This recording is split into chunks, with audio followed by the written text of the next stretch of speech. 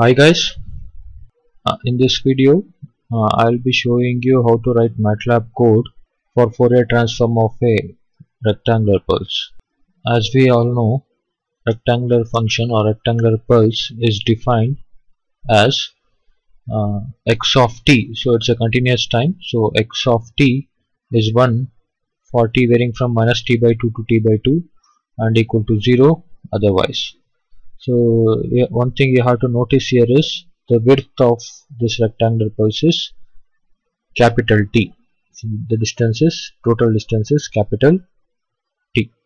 And if you take a continuous time Fourier transform for this rectangular function, which is defined by x of j omega, or in a simple way we can call it as x of omega, is integrating from minus t by 2 to plus t by 2, because from minus t by 2 to t by 2 it is 1 and it is equal to 0 otherwise. So x of t e power minus j omega t dt, since x of t is 1, so its coefficient is 1. And if we do the integration and if we simplify, so this is in the form of e power j theta minus e power minus j theta 2j times, so jj cancels out and we end up with sine omega t by 2 divided by omega t. So this is called as actually sinc function. And how does a sinc function looks like?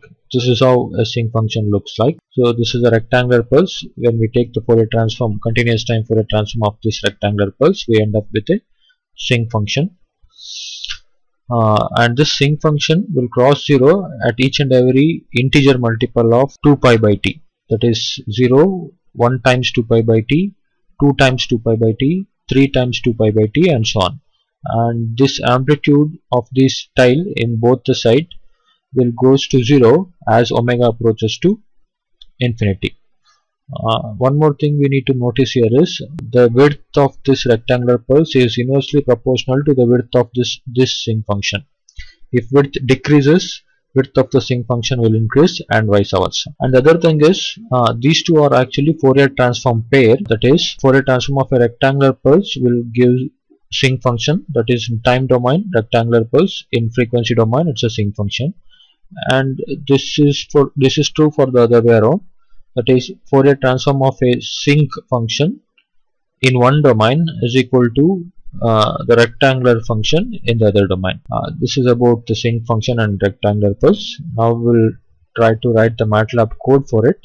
CLC clear all, close all. So before that we'll have a comment for title Fourier transform of rectangular pulse. If you go to the command window and if you type help space rectpuls, you get to see the details, more details on rectangular pulse in the command window. Yeah, we have more details if you want to refer, but we will use it here. I will show you what are the arguments to pass in the rectangular pulse. I'll read two parameters here. One is width of the rectangular pulse and the duration of the rectangular pulse. I will read the width at in A input, A equal to input, enter width of pulse, and we'll read duration. I will have it in time, input, enter range or duration of pulse. So in small letter x, since it is in time domain, I will take it in small letter x, is equal to rectpuls of x-axis comma y-axis is the format. First parameter is x-axis t and the other parameter is width a, t comma a.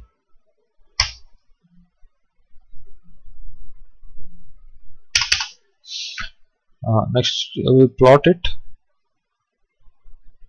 figure figure of 1. I'll put it in figure of 1.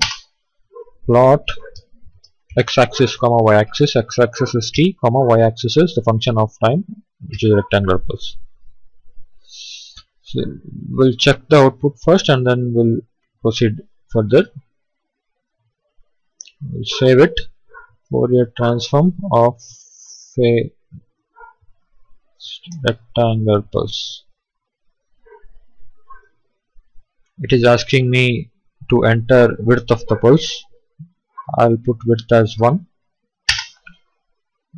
Enter range of the pulse. So I'll put it in a square bracket. It starts from -2 with the resolution of 0.01 and ends at 2. Yeah. As we can see, width is 1, that is -5 to +5, and range, it starts from -2 and ends at 2. And the width, the amplitude at t varying from -5.5 to +0.5 is 1. You can even, since it just looks like 2 line because of this limit, we can increase the range of this. Since I can make this to vary from 0 to 2 so that I can see a proper rectangular pulse. That I can do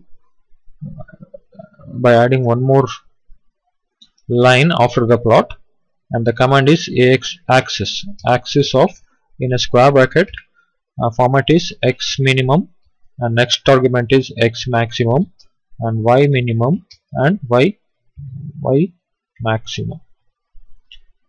X minimum, I will show you what are these for.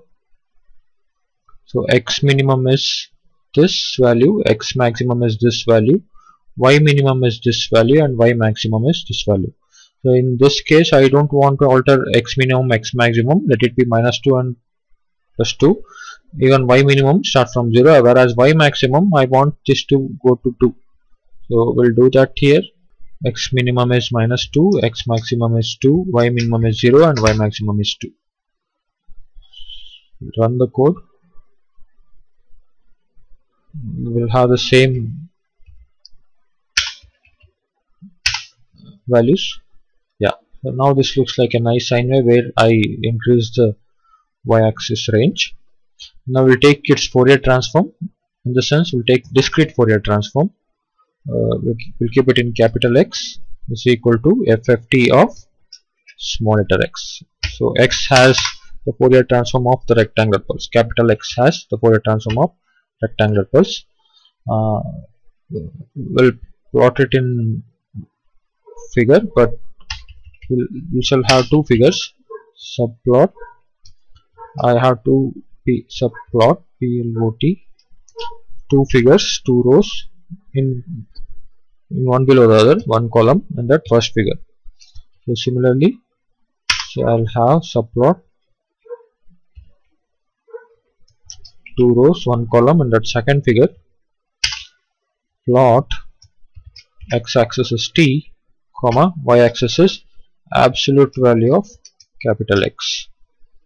So we'll see what are we getting here.